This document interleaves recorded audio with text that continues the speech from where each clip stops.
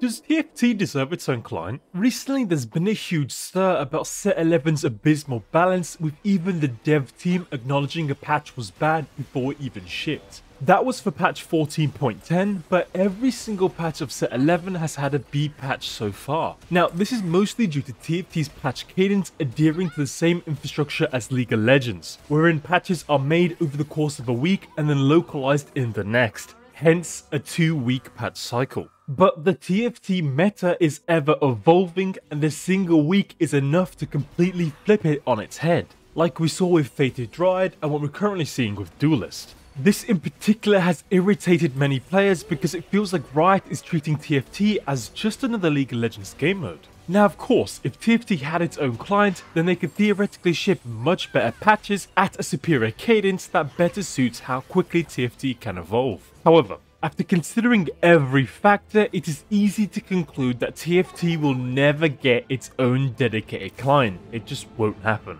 But why? Aren't there other issues a dedicated client would fix? In turn, what player base are people drastically underestimating? And is it true that TFT doesn't deserve its own client? But before we get into that, remember to subscribe. So first off, balance is not the only issue a dedicated client would address. For example, technical issues may be reduced, especially regarding the recent addition of Vanguard to League of Legends, which has carried over to TFT. I have heard that Vanguard has caused numerous issues such as incompatibility, false bans, and outright just breaking some PCs, although that could just be internet fear-mongering, as those claims haven't exactly been verified. In fact, in Riot's own Vanguard article, they say that false positive bans are usually the fault of the user and not Vanguard, citing reasons such as deception, boosting, or malware. Regardless, compatibility issues are very genuine, as those who use Linux or virtual machines are no longer able to play TFT due to Vanguard. And the Riot client has depreciated support for older systems for League of Legends. Meanwhile, TFT is a mobile game that should still be able to run on those systems. So for many this is perplexing, as they wonder if TFT truly needs an anti-cheat, needs Vanguard, or even needs to be in the right client, as Vanguard hinders their experience.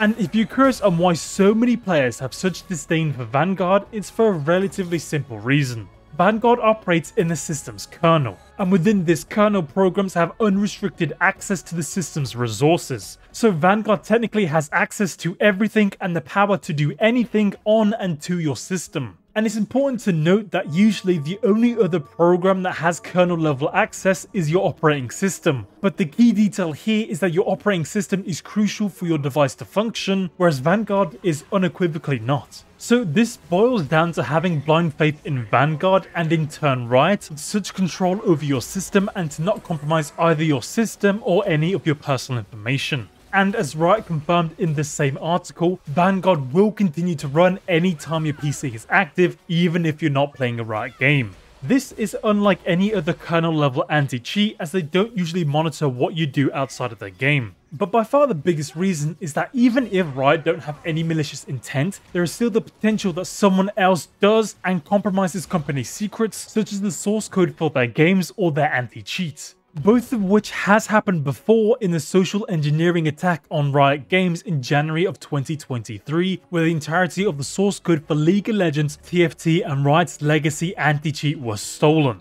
In that case, it would be possible for whomever to use that for their personal gains. So essentially, Vanguard has the potential to allow someone, be it Riot or otherwise, to access and compromise your entire system. That aside, another massive problem are those balance issues that have been seemingly rampant in Set 11 with numerous B patches. And players, especially those that are competitive, feel like these patches tend to miss the mark, as they don't really address the current meta, but rather a week-old meta. Now this is a problem because players are getting better at the game, and through the use of guides, stats websites, or otherwise, they can rapidly adapt to the latest oppressive comp and spam it for more people to see, who then do the same. This optimization can make TFT metas spread like wildfire. As an example, it usually takes me as an individual around a week of playing the patch on PvE before it drops on live server to fully understand how it will impact the meta. But due to the existence of meta websites that use Riot's API to acquire data and create statistics, that meta can be solved in as little as a few hours. The dev team or players like myself can spend the entire week prior to the patch release testing it, but that testing time will get immediately surpassed by players once the patch releases due to their sheer number.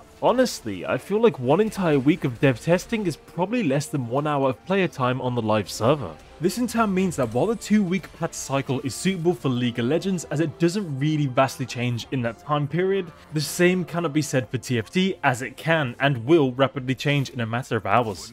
But despite all the aforementioned reasons, I will just proclaim now that TFT does not need and likely will never have its own clients. And there's numerous reasons for this. First of which being that the exposure and accessibility TFT gets from being in the same client as League of Legends is massive. League of Legends is one of the biggest games in the whole world, and for so many League players, being one click away and consisting of familiar characters is incredibly compelling for those players to play TFT. Many players have the main games like League of Legends or Valorant, games that are in established genres that they can come back to consistently. However, TFT is not like those games. It's not flashy, you're not going to get flick headshots, and there's no huge team fight that you can mechanically outplay your opponents. There is no muscle memory in TFT. TFT is one of the purest forms of a knowledge-based game we have right now. And for many players, that is a deterrent. In any shooter, you generally know what you're doing, which is to click heads. Meanwhile, in MOBAs, your aim is usually to take the enemy base. Most games are pretty standard and have transferable skills. If you've ever played a shooter before, then you can probably do well in other shooters that you'd never played before. But in TFT, you need to assemble the best board of units that completely refresh every 4 months. Just because you played an auto battler before does not ensure you start TFT at a decent starting point like in other genres. There's just so much knowledge and depth to this game. Having said that, people who have main games like League of Legends and Valorant still queue the occasional TFT game to burn time, which is due to TFT being in the same client as League and the same game launcher as Valorant. This ecosystem Riot have around TFT guarantees its lifeblood and will always ensure its prosperity as millions more players have access to TFT through the shared clients. In fact, there are those that attribute the downfall of Legends of Runeterra to the lack of any connection in the main client. And it's also worth mentioning how TFT and League of Legends share assets. This increases the efficiency of each set's production as TFT has instant access to whatever the League team is cooking, like a new model for Skarner, Lee Sin, or Teemo. I think Teemo's next. However, while this efficiency is great, it doesn't ultimately address or resolve the issues we've been having with balance, especially with players and even the dev team condemning a patch before it was even released. Now, while I do understand as a TFT player that patches seem doomed on release because issues aren't being addressed, certain comps are still OP and bugs continue to persist. However, I think it's even worse if the set changes too frequently and players are left bewildered. And when you've hit that point, you start not enjoying the game and you don't understand why. Honestly, a 2-week patch cycle is phenomenal regardless of game. The communication Riot have with their players for both League of Legends and TFT is unprecedented. I mean, I've mentioned it on stream, but I used to be a dedicated Rainbow Six Siege player, but I became increasingly frustrated at how Ubisoft made changes whilst not really communicating anything. I mean, the latest season is a clear example of that, where numerous players are frustrated and perplexed at how the new season lacks any real substance. Nonetheless, Riot's patch frequency is at another level amongst other giants. Balancing such layered kits or systems in both League of Legends and TFT is a Herculean task, and the fact that Riot make balance changes every 2 weeks and communicate the reasonings and motivations behind them must be commended, especially when you consider how difficult it is to balance such layered and complex mechanics, kits and systems. Attempting to rectify these issues every 2 weeks is great, honestly.